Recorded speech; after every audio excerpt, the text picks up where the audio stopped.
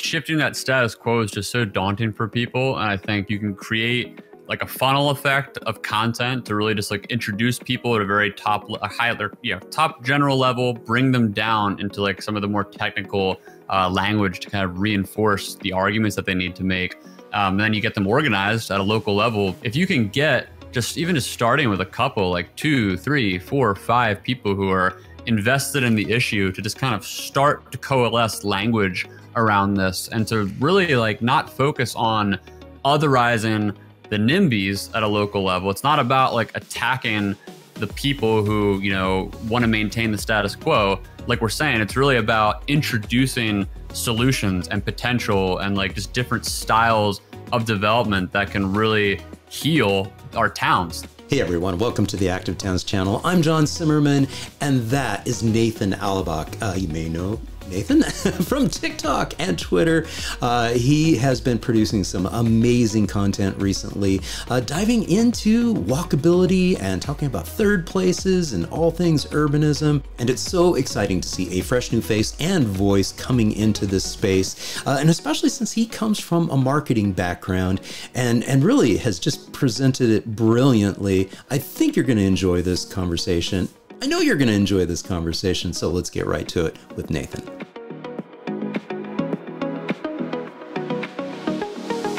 Nathan, thank you so much. Welcome to the Active Towns podcast.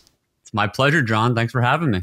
So, Nathan, I'd love to have my guests just give a quick introduction of themselves. So, who is Nathan?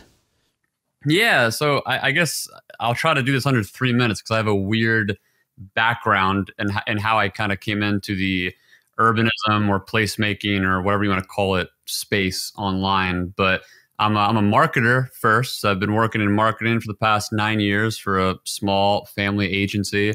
I kind of came into the internet culture world through running the brand account Stake'em on Twitter. And that gained some notoriety and some national media headlines from 2017 to 2021. So I kind of gained like a bit of a Twitter following predominantly through that. And I just kind of did like a lot of freelance writing and other engagement just through my personal accounts from during that time, and got into, writing about conspiracy theories and culture wars and various sort of political and politically adjacent subjects. And about a year and a half or almost 2 years ago, I suppose, I kind of came into a lot of like online housing discourse. Like I think my entryway was into the YIMBYs on Twitter. I followed some accounts that had started to kind of talk about some of these issues around zoning and parking. And eventually, I'm not exactly sure how because my memory is terrible, but somehow that led me into the YouTube world, presumably through the almighty algorithm. And that brought me to some of the larger channels like Not Just Bikes, and that kind of funneled me through Strong Towns. And I don't remember which came first, to be perfectly honest, but I started down this kind of rabbit trail of just kind of learning the language behind a lot of issues that intuitively I had at least had a surface level understanding of kind of growing up, particularly around like infrastructure and car dependency. So that was my kind of gateway into developing content. And then in September of this past year, so 2022, or I guess it was maybe late August, I'd started producing some short form videos on TikTok just about car dependency and suburban sprawl and sort of what some of the potential near-term solutions people can contribute to solving in these relative areas. So had some videos do relatively well, and all of a sudden people were, I guess, considering me a content creator in the space. I mean, I don't have a formal background. I'm not an urban planner or anything of that nature. I have a liberal studies degree, and I'm a hardcore hobbyist when it comes to the subjects I'm interested in. So this was one that I deep dived in. Now I'm talking to you. So yeah, well, there you go. Well, I'm a health promotion professional and public health guy turned content creator myself. So there you go. This in fact is your TikTok landing page, and if we scroll down here, we go back in time and we can see sort of a transition here. There's an inflection point that's rather easy to see. going away from the TikTok videos with the kitty cats, and then yeah, you're right. They're right around in that July August time frame. You start talking about, you know, walkability and some other interesting things, and I guess it's wonderful to hear that sort of origin story of, yeah, you know, kind of out on YouTube, went into the urbanism hole, and you know, discovered Jason Slaughter and Not Just Bikes, and then he did a wonderful series of profiling strong towns and the strong towns movement, and his famous Strode, you know, video there. So you're not the first person that I've, you know, talked to who's been like, yeah, you know, we went down this rabbit hole and then suddenly got inspired. But what is amazing about your content is the groove that you got in and are in terms of producing this. And like you said, you had a few, you know, kind of take off. You know, we've got some, you know, 26,000, 46,000 views here, but then you get to the top and boom, 1.4 million views talking about third places. How extraordinary has this been? This is like a wild toad's ride here. It's been tremendous for me because like I said, I've taken interest to various cultural and politically charged topics over the years that I've written about, like for both personal blogs and through other media outlets. So like I've been spending some portion of my personal life on mostly my Twitter account, writing and sharing thoughts about like various subjects. But like I said, the past few years, so much of my, I guess you'd say my online identity has circled around my marketing work. That's just like what people have known me for better or worse. And it just became one of these things that, you know, I'm obviously grateful for the work and grateful for the opportunity. It led to so many incredible things that have happened to me in that time span. But also, like, I'm not a huge fan of marketing. And that's part of what made my work, I think, stand out in that space initially years ago. Is like I was very sort of like an anti-marketer, you know, like, or anti-marketing marketer. Like I would speak to a lot of the issues that I found at like a meta level while doing marketing. And so like now, you know, years later, I kind of just got to the point where I'm like, man, I have this big following. These people know me from this space, but I don't really like to spend my free time thinking about or posting about or talking about marketing stuff. So like I would always kind of, you know, just freely speak about whatever the issue was I was interested in at that time. So when I came across this content and started producing around it, it was a really cool thing to start to kind of explore another aspect of my interest and kind of get more of myself out there, because I never really, especially with video. I mean, you and I were talking before the show just about, you know, the importance of video on platforms like YouTube, and I had never really dived into that medium at all, and I wasn't sure how it was going to come across or how it was going to succeed, because, you know, like temperamentally people have different tastes, and like no matter who you are, like you're not going to be for everybody, and I wasn't sure if I even wanted to put this part of myself out there, because for years on Twitter, like I've gotten pretty deep in some discourses that have led to some unsavory interactions that, you know, I've had some issues where people have like doxed me and attempted to swap me over my work in marketing. So like the thought of putting my face in front of people was always a weird subject, but I'm really glad that I did. And like, to your point, like, yeah, the videos have progressively continued to climb slowly and resonate more. And then that third places video was the one that really like, it got like, yeah, like around 2 million views on TikTok and then around 4 or 5 million on Twitter. So it was just like everywhere for this week. And I gained like in total close to, I think, 70 or 80,000 followers across different platforms. And like I said earlier, like I'm just some guy. So it's been very humbling to me to like have people messaging me and commenting like that they're interested in what I have to say or what I'm thinking about. So I've been trying to be really careful in creating content to make sure that I'm doing my best to kind of lean on the expertise of others and do my best to sort of curate the information that I'm researching in a responsible way, because it is very outside of my my traditional expertise. Yeah, yeah. Well, and what I love about you know, folks that, are from other arenas, other backgrounds that are diving into urbanism and, starting to talk about this, is you talk about it and you present it in a different way. You leverage a lot of the strengths of your industries that you're coming from, and like you said, you're really known in the Twitter world in terms of that's that area of really using that platform to really just kind of bring attention and kind of blow up our brand. Why don't you tell a little bit of that story? Yeah, sure. So in 2017, one of the clients that our agency had was the frozen meat brand Steakum, if anybody's familiar, from like the 1970s and 80s. And they're, a legacy brand that hadn't really been relevant in a long time, hadn't had a ton of success in recent decades in terms of marketing. So through a sort of series of odd events, like I was handed control of their Twitter account, which had virtually zero, had 1,000 inactive followers at the time that I jumped on it.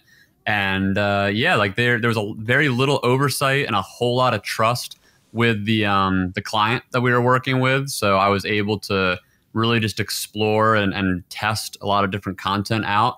And what ended up resonating the most with people over time were these kind of like weird, self-aware rants about various cultural topics. So like talking about millennial angst with, issues regarding, mental illness and student loan debt, and even a lot of the stuff we talk about with urbanism, like the sort of atomization that people experience today, where I would talk about misinformation and media literacy, and other just kind of like really surface level, sociology 101 style commentary, just to kind of like make not be polarizing, kind of like to depolarize, especially on Twitter, where politics tend to be really toxic and the most outrageous or outrage bait style content tends to rise to the top. So I think the fact that it was this like really weird, depolarizing commentary paired with the fact it was coming from a frozen meat brand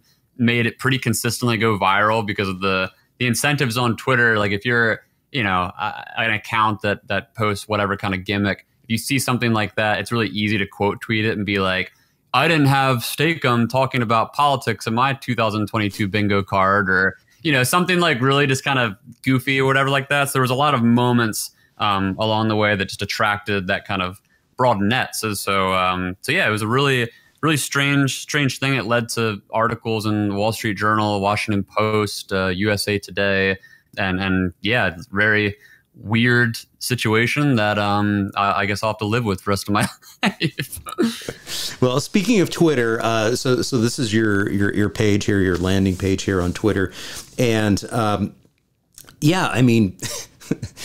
It's almost strange that we're gonna have this conversation, but we have to have this conversation just because Twitter is in such flux. Over the past 12 months, I mean, Twitter has been just a wonderful platform for me in terms of growing the Active Towns channel and the identity of Active Towns, and really bringing people over to the YouTube channel to, check out these interviews and the other infrastructure profile videos that I produce. And it was fun to be like really feeling like there was a neat bike Twitter, group that and urbanism group that was, seeing and having dialogue and communications, and you were part of that because you would cross post a lot of your stuff from TikTok over to here, and like you said, they were going viral here too. That's probably where I saw you and connected with you and started following you,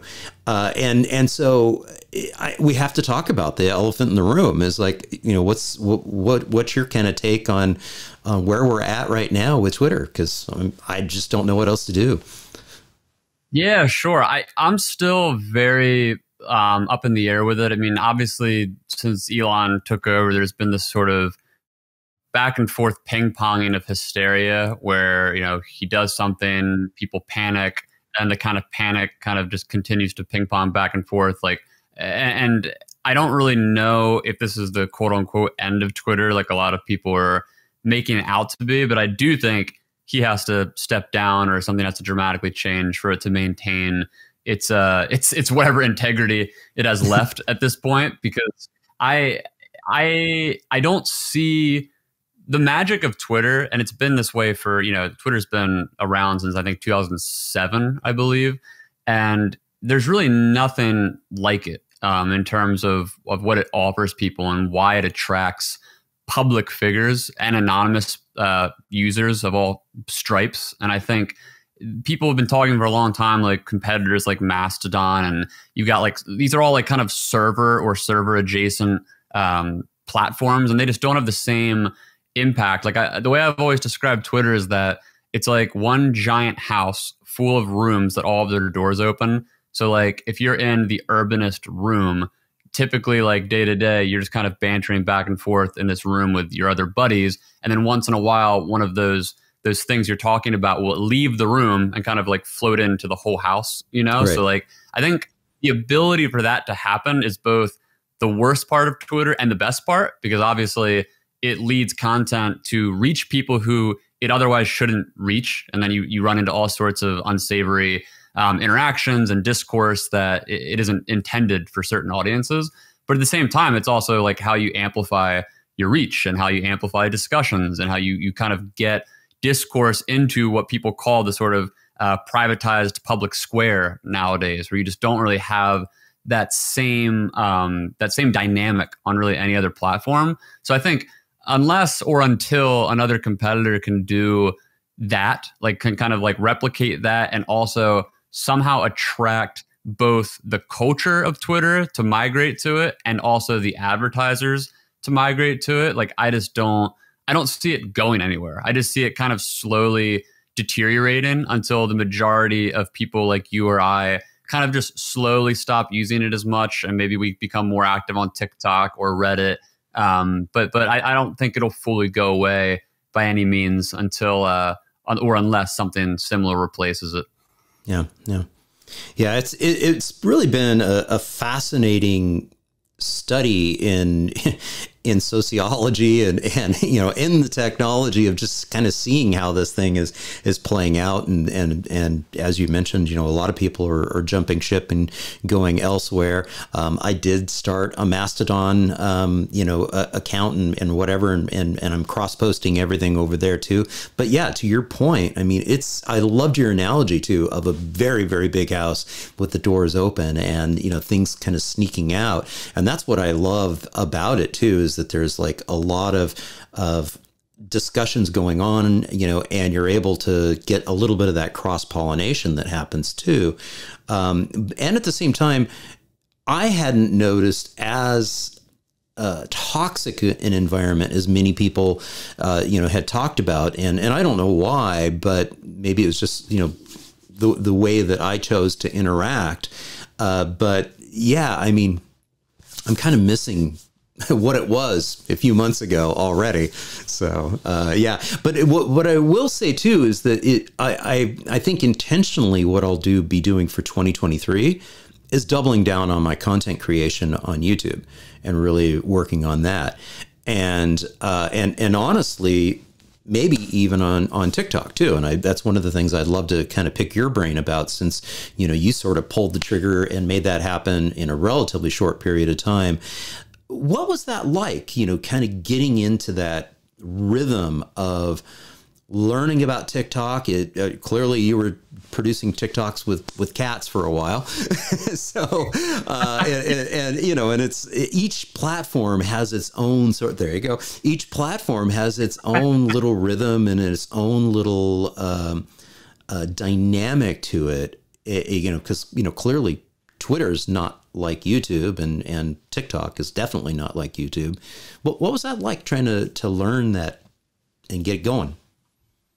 It was really bizarre, because I think in a lot of ways I approached TikTok in a different way than most people approach it. I probably approached it closer to a YouTuber would, in the sense that I looked at the landscape of content creators on the app. And I should say specifically the content creators that talk about walkability, urbanism, placemaking, all these subjects. And there's a lot of great folks, a lot of talented folks that are leading discourse on there. But what I noticed was there weren't a lot of what I would consider, I don't want to say high quality, but like there wasn't a lot of scripted content, and there wasn't a lot of evergreen style content. Like most people treat TikTok the way they treat Twitter, which is that it's sort of, these are drops in the river, and every week is a different week, every day is a different day.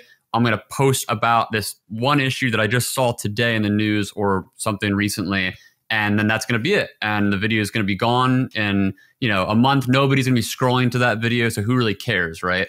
Whereas like my approach to it was a bit more evergreen, or at least attempting to be more evergreen, where I wanted to make videos that were less like, you need to see this on December 22nd.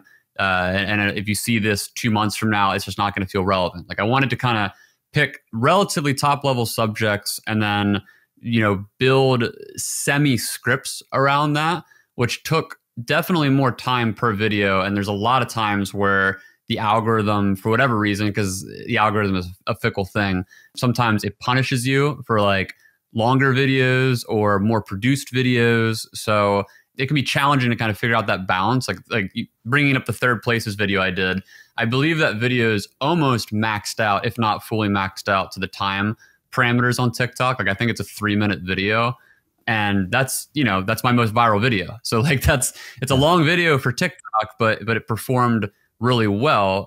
Whereas I'll do another 3-minute or 2.5-minute video, and the algorithm is just treating it like, oh, this is too long. Like we're not going to give it a bump for people. And that's something I discovered, about a month or so into making content. It's really, really bizarre and temperamental. Like sometimes if you get enough of an initial boost, like from your followers, like interacting with the post, the algorithm will think that it's more viral than it is, and it'll give you some additional, like a snowball effect. But otherwise, it can be difficult to predict. So that's why I think it incentivizes the type of content it does, where people kind of just grab their phone, go into selfie mode or whatever they're doing, and then just kind of like, run through a really quick stream of consciousness and then hit post with like minimal editing. So my approach was definitely a little bit more time consuming. Like I probably once I got into the groove, I probably started spending like anywhere from 1 to 3 hours writing and editing each script. And then I would spend an additional 1 to 3 hours shooting the videos, because what I would do is you could see from the what's on the screen, like I would kind of walk to certain locations and then walk around filming them, but I wouldn't film it like a one take stream of consciousness. I would kind of go each take as if it's a frame in a video and try to find like interesting or at least the most interesting backgrounds I could come across, position myself in them, and then do a couple takes so that I had options depending on like how the different sections would transition with one another. So I really just like, and then obviously you add on an additional maybe 1 to 3 hours of editing that. So like really a lot of these videos ended up taking from anywhere from like 8 to 10 or so hours to fully produce. And it's interesting because it definitely paid off in a lot of ways. Like I think this is like a different approach to the medium, just generally speaking. Like there's obviously people who produce pretty high level stuff on TikTok, but again, just speaking more specifically to the urbanism subculture. And but yeah, it's a really time consuming approach. And I stopped making videos, or at least as frequently, about a month and a half ago, because my wife and I just had our first baby. So I've been taking a little break recently, and I'm trying to kind of consider a new approach, or at least, altering my approach a bit when I get back into it, because I'm thinking if I'm going to do this level of production, I might start shifting it to YouTube and then using TikTok for a bit more of that quick, spontaneous style content that it's most known for. Yeah. I suspect that that's probably how I'll end up using it if I do dip my toes into it, is, to do some, the shorter takes that really point to the the more produced, profile videos over that, live over on YouTube. I think it'd be fun to actually, watch one of these and give the audience a little bit of a taste, especially if they're not used to, haven't yet sampled it and seen it. So let's cue up the benefits of walkable communities. So I've been annoying friends and family over my obsession with walkable communities and often get asked why I care so much. I stumbled into the new urbanism movement just over a year ago and spent months reading the research behind it all. In doing so, I found that car-dependent suburban sprawl was at the root of so many of our social issues, and that walkability can solve for a lot of them. If we reform zoning and parking laws, then incentivize dense mixed-use development in downtown districts, the nature is healing meme can become a reality. Our carbon emissions drop from less car travel and more services done in proximity between people and places. Legalizing multifamily housing makes housing more affordable for everyone and gives people more freedom of movement. Social inequality decreases as low-income earners are able to afford housing and to live without cars, which are the second highest expense many of us have. Accessibility increases for seniors and disabled folks by adding more sidewalk features and having more proximity to services, all with less cars on the road, meaning less congestion for those who still need to drive. Our infrastructure costs go down from building less sprawled out roads and sewage and power lines. Culture becomes more rich when different people live closer to one another, resulting in better restaurants and art and innovation and relationships. Economic prosperity skyrockets from building sustainable mixed-use towns. This also means less people feeling lonely or atomized by living so far from one another. Less cars means less traffic deaths and injuries, less noise pollution, and less diseases like asthma. The more people who actively walk on a street, the safer that street is, not only from cars, but from crime. Not to mention just the health benefits of walking, which cuts down on rates of obesity, diabetes, heart disease, strokes, and cancer. All this and these goals are attainable by individuals at the local level. If you can get a small group of people, you can develop relationships with public officials and local stakeholders to make these policies happen. Making places more walkable again helps everyone. It's relevant right now with the housing, energy, and climate crises. It has bipartisan support, and you can make a difference. So yeah, that's why I care about making places more walkable. I love it. And what's so cool is that was like an action-packed couple minutes of amazing hot takes and I mean and some of the stuff that I see on Twitter are literally like a line from that, and like folks, there'll be like a whole long Twitter thread going of diving deeper into just one aspect of that, and it was just one after the other after the other. And I love, like what you were saying from the editing perspective, is every shift in train of thought was a new scene. So yeah, I could tell that took a while to produce. It's our ADHD brains now. It's like, it's for better or worse. Probably mostly for worse. Culturally, TikTok and platforms like it, it's just kind of creating this really, really short attention span for people, especially young people. So I try to talk as fast as I can without slurring my words. Try to talk really clear and do as many cuts as I can, because I know, like, as soon as you go past the 10 or 15-second mark, you're starting to lose people. It starts to feel lectury or mundane. So it's like anything to kind of keep the eyes moving and having to do work to follow along. So it's interesting. It's like it's kind of sad that we have to kind of think about gaming our attention spans this way, but it's just part of how demand for content has changed. Yeah, absolutely. And I just sort of navigated over to your YouTube channel as well. So we do have a YouTube channel there. You're starting to build a little bit of the audience. So that might be something for the future of, like you said, is maybe, especially if you do start diving into some stuff that where you're able to develop that idea and that content a little bit more. I see a lot of parallels between the type of work that you're doing with the type of work that Jason's doing, and really diving into a subject and really doing this edutainment sort of thing. It's education, but it's also informative, and it's also entertaining, and people they enjoy it because it's quick, it's happening, but it's also really helping to dispel a lot of myths and explain things at a level that hopefully gets out of what I call our active transportation and urbanism echo chamber, the bubble that we're in, where we're all just talking to each other.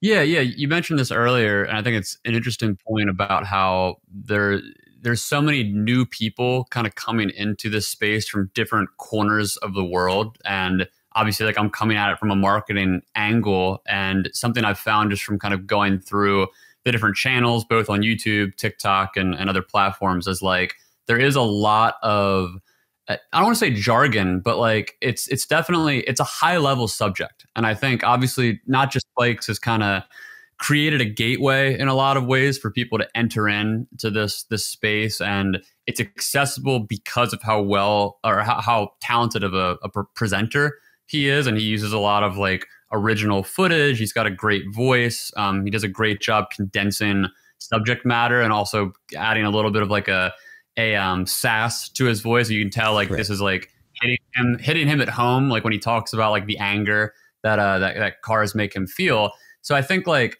it's a great window for people, but a lot of the content, including a lot of the stuff he talks about, it's like it's a couple steps down the funnel, I would say, in terms of like a mass audience. You know, like I think like a person coming into this area without any prior knowledge about zoning or parking or urbanism or walkability, there's a lot of terminology and a lot of like forms of presentation that feel a bit academic-ish, I would say. So part of like my thinking coming into this, like, and knowing that there's going to be times like I'm not even trying to present myself as close to perfect or objective with this. Like I still use a lot of this jargon as well. But part of my like thought process has been trying to bridge that gap a little bit, because I just, you know, it's something that I've been passionate about in my personal life, trying to communicate to friends and family. And it's the thing that always kind of is the biggest roadblock with them is that it's just a boring topic. Like it's not, right. It's not heated.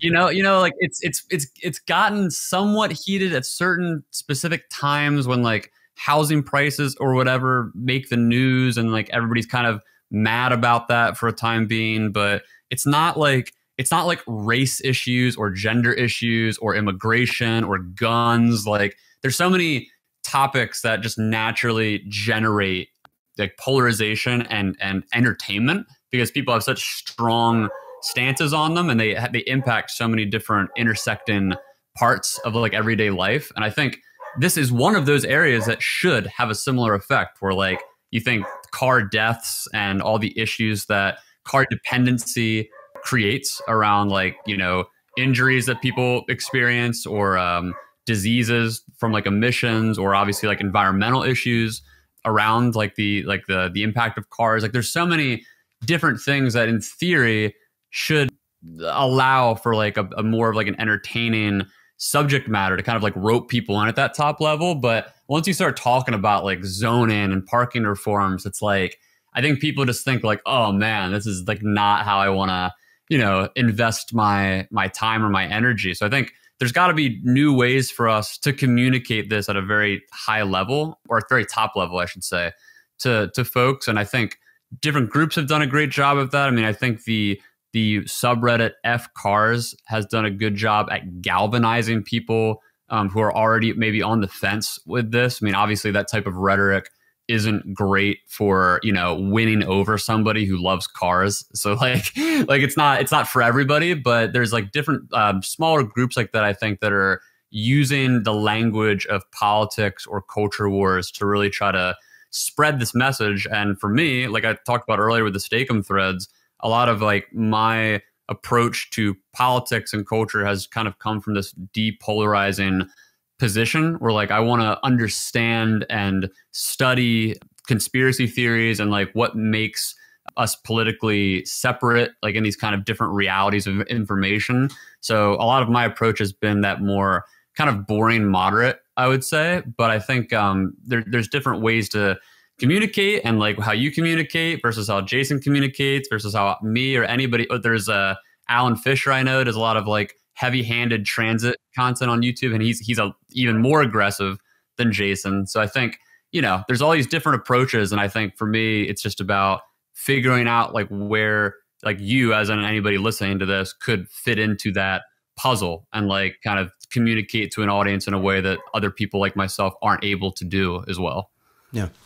And I reached out to you about a month ago when after this particular article came out. Lauren Fisher with Strong Towns did a little profile, and what did she do? She profiled both you and Jason, and it was a neat opportunity to sort of come full circle for you. I'm sure you probably had to pinch yourself and say, "Wait a minute!" Within a year, I like sort of really dove into this stuff and started producing content, and the next thing I know, I'm being featured in an article along with Jason. And he's relatively new to this too. You know, he and I talked about that. It's like, it's so refreshing for me, having been, you know, sort of talking in this space as a public health guy, looking at the built environment. But I've been in it for like 15 years now. I've been, in my career for over 30 years. And so I mean, what was that like? Was that a little surreal?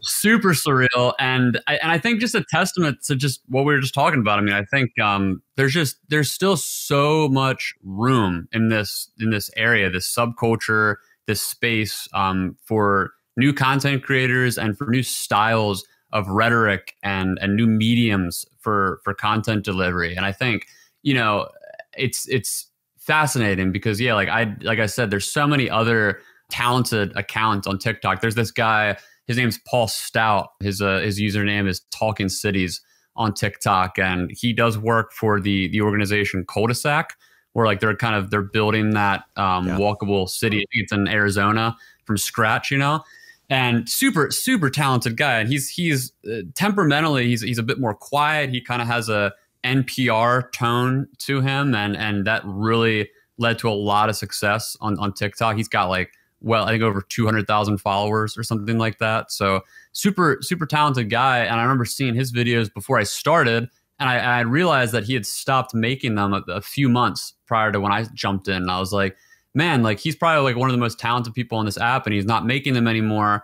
Like there's so much room here. Like it's not like a deep pool. It's not like people who talk about gender or race relations or comparable issues where there's just like a million YouTubers and a million Twitter accounts and a million podcasts all breaking this issue down. Like there's really just so much space, especially I would say for women and people of color. Like this is still, you know, like a lot of political issues, like it's very male dominated. So you like a lot of the YouTube pages and TikTok pages, like it's a lot of, like we were just joking before coming on, like, you know, two dudes chatting about an issue, and like that is it's a common approach that people see. But I think if anything, like what I've been able to, I guess, do in the couple months that I've been making content, like I would hope, even though I am another dude on the platform, there's still so much space for newer people to get involved and to start posting. Like even in the time that I started posting, at least 3, if not 4 or 5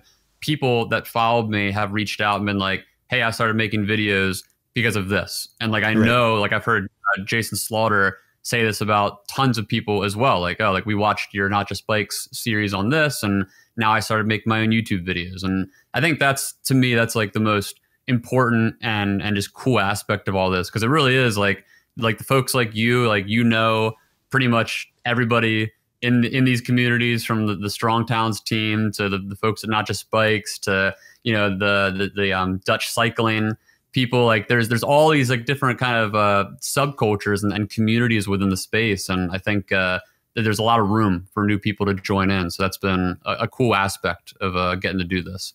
Yeah. Yeah. And I'm going to pop on over here to your Beacons AI page here, and your just scrolling down here and taking a look at all the stuff that you have. And this is a really nice little landing page for people to go to access all your other things, so that you can just kind of click on through and take a look at this. But as I'm kind of scrolling through this, and then I'm realizing you're a busy dude, man. You're producing music. You've got all sorts of stuff going on. And now you've got a kid too. So I'm sure, you know, trying to make sure that you have life balance and prioritize, you know, time for the family. You know, something's got to, you know, kind of shift around a little bit there. Yeah, you talked about my TikTok transition. I think it's really funny because a lot of people have pointed that out over the months, being like, man, it's been funny to watch this account go from like a cat account to a walkability account. And that's been, it's funny because I come from a marketing background and I'm obsessed with branding. Like I love helping both like companies, nonprofits, and individuals like just brand themselves in ways that, you know, can hopefully improve their approach to whatever it is that they do. And I've always been so bad at branding myself just because like I've just never really cared to. Like I'm aware of it. Like I know what you're supposed to do.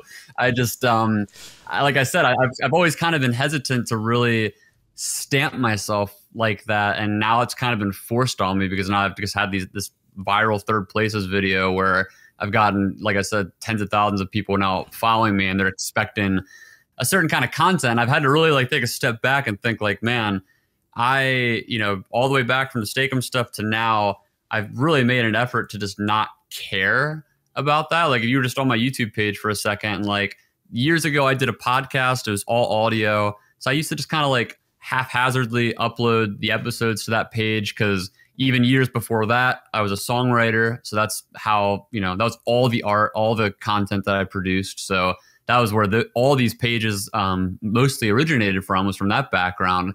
And now I'm doing this stuff and I'm just kind of like, you know, do I need to start like a new like brand name channel and kind of like start from scratch, or do I just kind of keep doing what I've been doing under my name? Because yeah, like I think that's it's interesting. I'm not entirely sure, as somebody with a day job who has always just done this kind of stuff as hobbyism, I'm not sure if I'll reach a point where I'm ready to kind of make a break from that and really try to brand myself in such a way that I can monetize this type of content, because I do love it.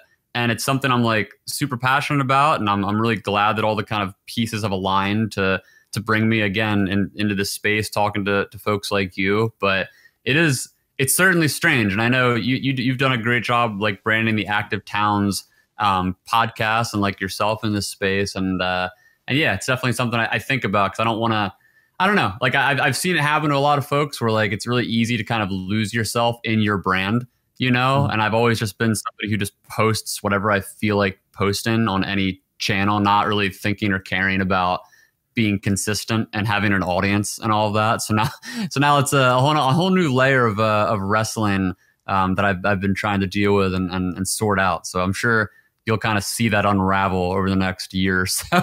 Yeah.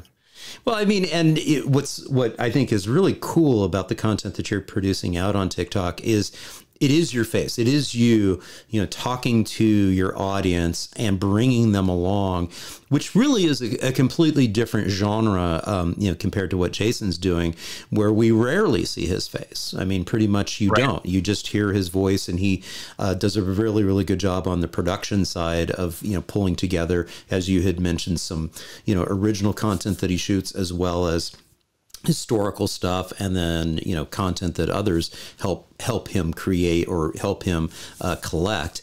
And so, yeah, I mean, you're in a really interesting situation where, yeah, you have now branded your name. Your name is now branded as, you know, this Mr. Walkability, this Mr. Third Places, this Mr. You know, hey, we need safer streets. And to your point, I mean, it is interesting because you mentioned it earlier, is that these topics, these, you know, safer streets and, you know, car dependence, just doesn't kind of resonate the same way that, you know, other hot button issues do. But arguably, they probably should. I mean, when you look at the fact that nearly a jetliner worth of people die every single day on our roadways, you know, somewhere around 110 to 115 people per day, not to mention thousands of serious life-altering injuries occur on our roadways. But it's sort of a ho-hum thing. We don't, as a society, really even think about it. And that's been like the cool.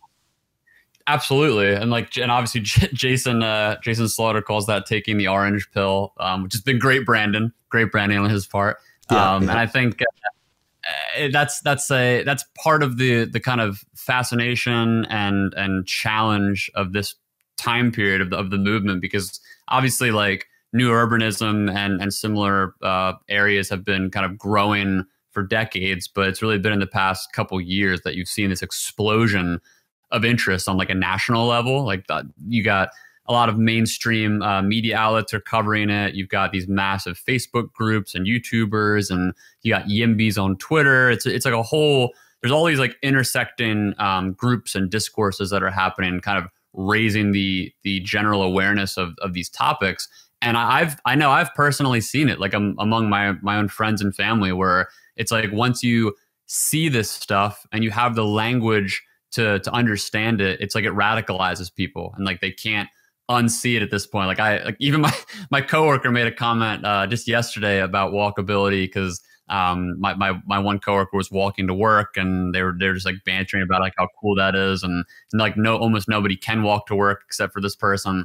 So it's like it's interesting, because I think it's just stuff that like, yeah, otherwise it wouldn't be much of a thought. I think because the way the status quo of any issue works, it's like, well, yeah, we just accept that 40,000 plus people die a year in traffic accidents, or 2 million are injured a year in traffic accidents, and you have all these cases of asthma and atomization, where people, especially children and disabled and elderly people, can't get around without a car. Like you have all this stuff that's just always like, it's just become the norm for decades. And until you really start to like unravel it and give people the language to understand, like, one, it was not always this way, and two, it's within our power to change it again.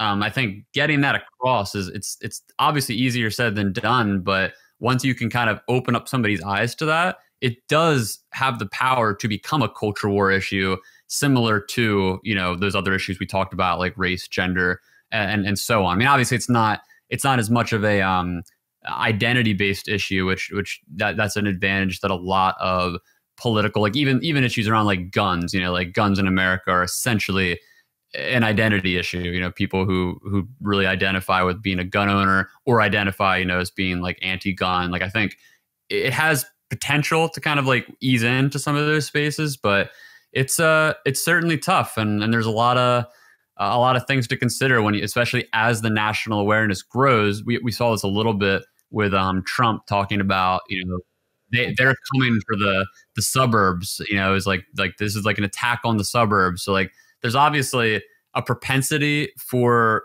turning like zoning into a culture war, where you have the ability to activate older, typically more white and wealthy property owners who are nervous. Like they're nervous to see their investments go away and the demographics around them change. And obviously, like, I don't think the demographics issue is a valid concern, but I do see the fact that like we've built our housing structure in the US and North America at large around it being like an investment versus something that like we just provide for people. Like that is a really tricky topic to navigate, because when you talk about, the potential for someone's property value to be impacted by like new development, whether or not it's real, like whether or not it actually happens from new townhouses or duplexes or whatever, it's something that people feel at a visceral level, like it hits them in their wallet. So like it's going to be interesting to see like how these subjects evolve into the national stage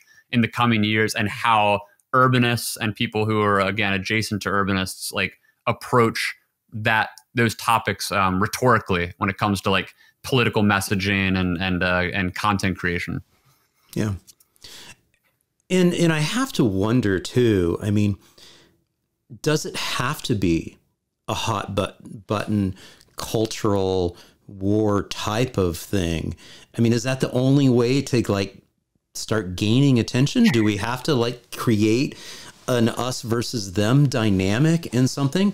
Because one of the things that I try to point out is that strong towns, active towns, these are concepts, these are places that across the political spectrum you should want to support, because it's, I mean, is it good? Is it good for the environment? Yes. Is it good for the economy? Yes. Is it fiscally conservative? Yes. Is, you see what I'm saying? Is it's like, it doesn't need to be an us versus them. And that's what attracted me to this movement in the first place, was that it was finally a subject that I could kind of coalesce a lot of my personal interests and passions around, in terms of like what I want to see in the world when I think of political change. Because yeah, like it's one, it's a depolarizing issue that you can rally people of all stripes around. Like you have people who can come into it with a libertarian bend, with a socialist bend, with a conservative bend, with a liberal bend, all for their own self-interested reasons. And it makes sense cohesively, because like the idea of building better, smarter, stronger, more active towns it helps everybody in all these different ways. So like I think it's beautiful in that sense. And I'm with you. Again, rhetorically, I'm of the opinion that it's always worth the fight to kind of try to maintain that level of just kind of like big tent movement, and trying to be like as depolarizing as you can, and try to be as like, this is for, you know, all Americans or all people, like however you want to frame it, just as big as you can frame it. But I do think it's the kind of crappy reality that, I mean, we're in an era where everything is a culture war, and everything is like hyper driven by the most extreme fringes of a movement. Like even when you look at urbanism content on Twitter, not all the time, but a lot of the time, it's the most deranged and angry discourses that rise to the top. You know, it's like it's people, and whether that's anger is righteous or otherwise, it's just it's what gets people riled up. And I think, you know, even going back to mentioning the YouTuber Alan Fisher, I think that's part of what makes his content appealing. He has kind of this angsty socialist vibe to him, where it's like, you know, if he's integrating his frustration at, you know, capitalism and all these other issues in a way where you're hearing it, like it's coming out in a visceral way through language and his tone. And I think people really like that stuff. Like I don't think it's the only way, but I think like that type of approach tends to rise to the top really in any subculture or movement. So like I would say, like for folks like you or the people at Strong Towns, like, or even myself, like, yeah, like I think it's worth to continue to kind of do what we do, bring as many people in and talk about these issues in obviously not an objective way, but in such a way that really aims to include the interests of as many people as we can, and raising that awareness to that, so that people, no matter where they're coming from with their own self-interest, they can feel like they're part of the movement. But I do think as it becomes more and more politicized and hits more and more national headlines, we'll constantly brush into that issue where, you know, the fringes of the group will kind of unfortunately be a vocal minority that maybe attracts some rhetorical and just some topics that aren't necessarily representative of the whole movement necessarily. Yeah. Well, and you're absolutely right. I mean, it's when you look at the you know, what trends on in social media, oftentimes it's you know, the things that kind of get people riled up and excited and whatnot. And I pulled up just a tweet here from not too very long ago, a couple days ago, and really, but at the same time, if we can like try to, you know, shake somebody into consciousness and think about stuff and say, you know, yeah, hey, childhood independence was destroyed by car-dependent, you know, infrastructure and suburban sprawl, and many people are like, what is this guy talking about? And so yep. I always try to default towards putting more a positive spin on it and profiling the positive things that are happening. But I do inherently know that sometimes it's the snarkiness, and sometimes the negativity, and sometimes the slap across the face to try to get somebody's attention to say, dude, look, seriously, this has destroyed childhood independence, and so I struggle to try to find that balance within my own content of trying to not get too jaded, not get too negative, because I know that blaming and shaming doesn't really ever change hearts and minds, but you know, pulling together a creative approach at something like your TikTok videos that, you know, sort of says, you know, gets people going, what's this guy? I mean, and it's trending, and oh, wait a minute. this is kind of cool. And they start kind of, learning about, the topic and the subject. And I think I hope that that's the direction that we'll continue to, see, in our respective platforms, is people having, that you mentioned the ADHD, having enough attention span to at least get hooked to the point where they can get curious and then, learn a little bit on it. Yeah, and it's actually ironic and funny that you brought up that tweet example, because it was me.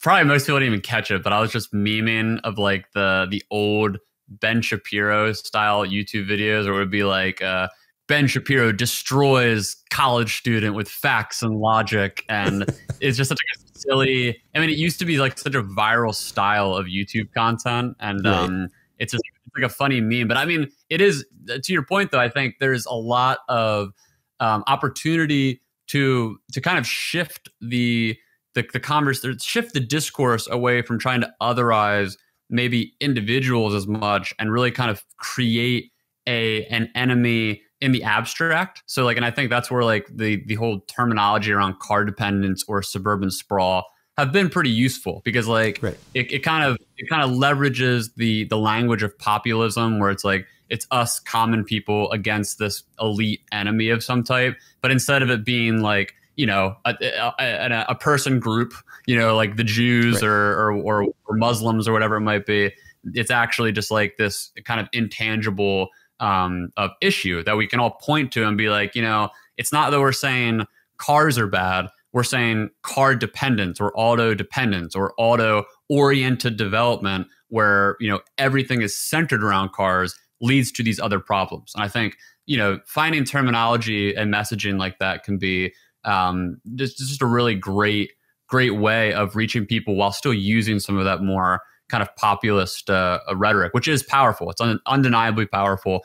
And I do think, one of the advantages, I guess, that this whole area has is that we have the facts on our side. It's like, when you talk about all these issues that impact people, it's like, it is a big tent movement, and there's a lot of empirical data to back up, all these areas around health and social issues and economic issues. Like, it's really, there's a whole lot of data on our side. So that's made me feel a lot better. I mean, obviously, like, you still got to be careful with confirmation bias and all that, like kind of how you analyze data.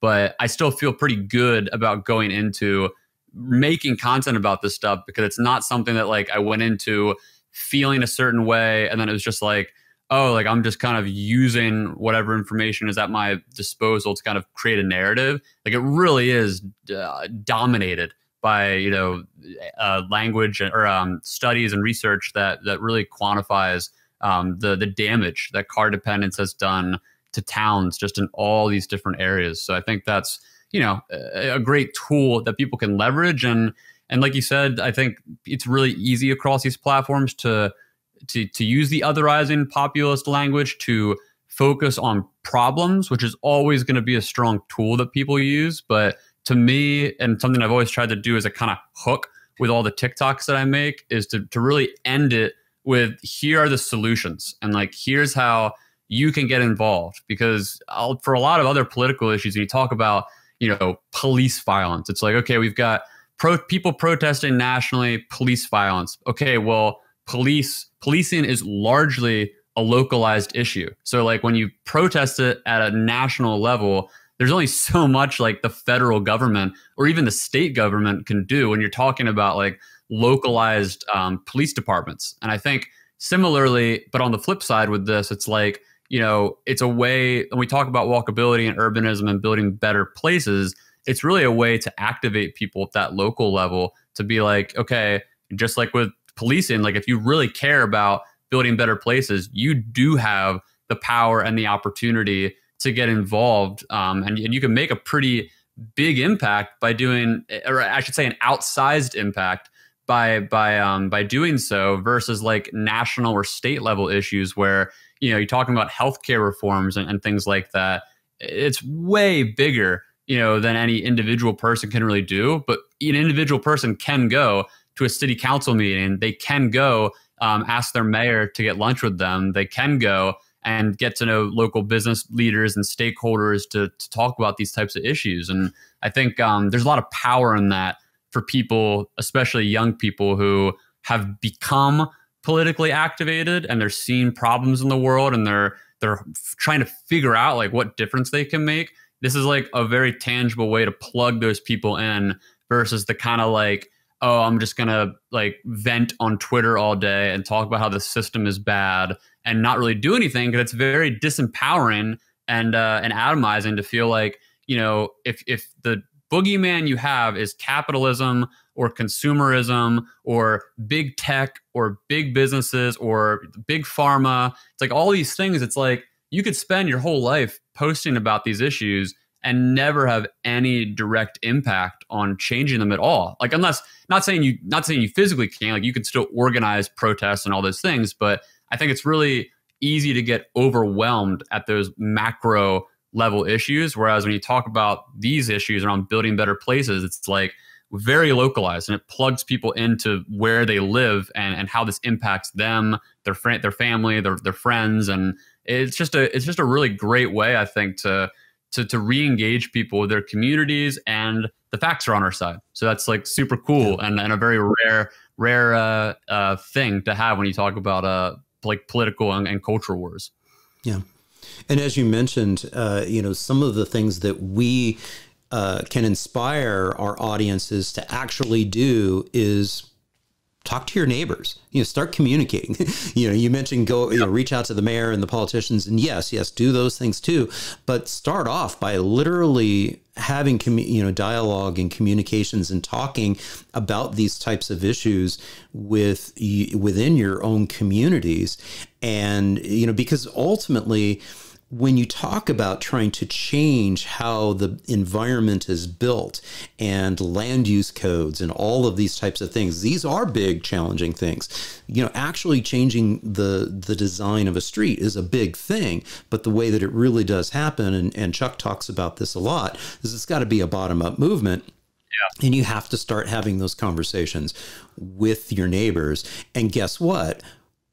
It's cool that you can also say, oh, by the way, there's this really cool TikTok dude that's got this content that makes it easy to understand.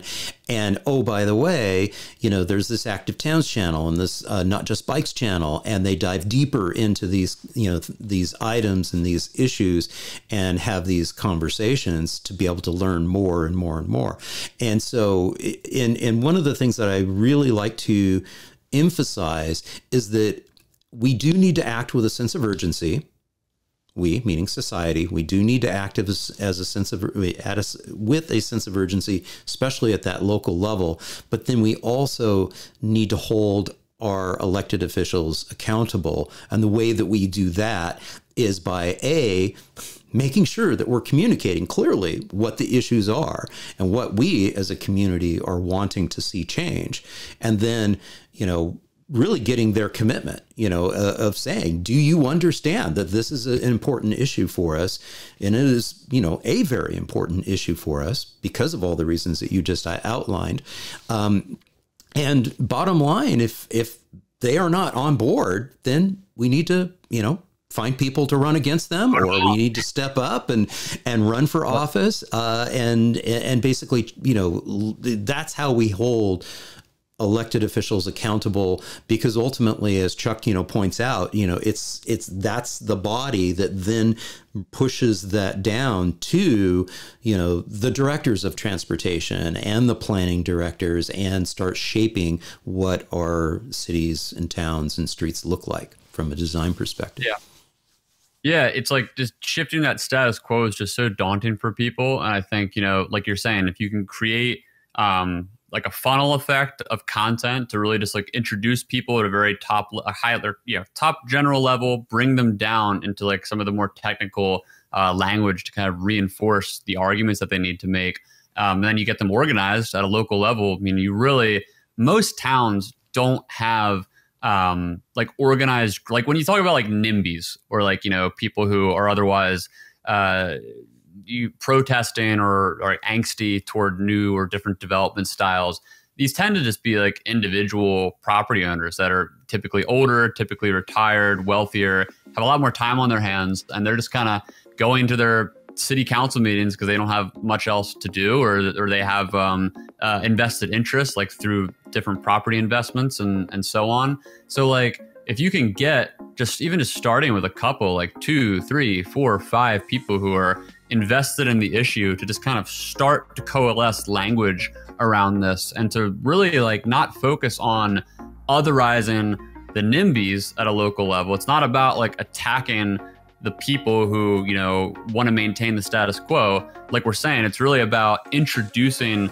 solutions and potential and like just different styles of development that can really heal our towns that are, you know, just having their infrastructure just falling apart and just their downtowns in disrepair. And there's all these very tangible near-term solutions to changing those styles, but there's not a lot of willpower within those municipalities. So I think, you know, showing those towns and those people who work within them that there is a thirst for change can really start what may end up being a 5 or 10 or 20 year process of redevelopment, but it's something that has to start with a few really dedicated people. And it's been cool to start to see a lot of these like zoning and parking reforms in recent years, especially in some of the larger cities, like you know, across California and Oregon, parts of Florida. You know, it's been really cool to see that hunger and that thirst for change to take off with people.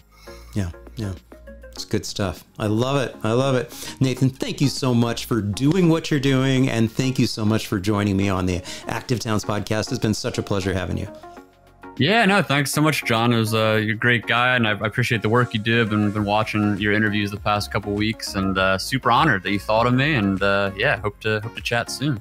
Hey, thank you all so much for tuning in. I hope you enjoyed this conversation with Nathan Alabak. And if you did, please remember, give it a thumbs up, leave a comment down below, and share it with a friend. And if you haven't done so already, I'd be honored to have you subscribe to the channel. Just click on that subscription button down below and ring the notifications bell, and just click all notifications so that you can be alerted to when new content comes out and when we're going live on live streams, which hopefully we're going to do some more of that. Again, thank you all so much for tuning in. It's always wonderful to have you along for the ride. And until next time, this is John signing off by wishing you much activity, health, and happiness. Cheers. And again, sending a huge thank you out to all my Active Towns ambassadors supporting the channel on Patreon, Buy Me a Coffee, YouTube Super Thanks, as well as making contributions to the nonprofit and purchasing things from the Active Towns store. Every little bit adds up and it's much appreciated. Thank you all so much.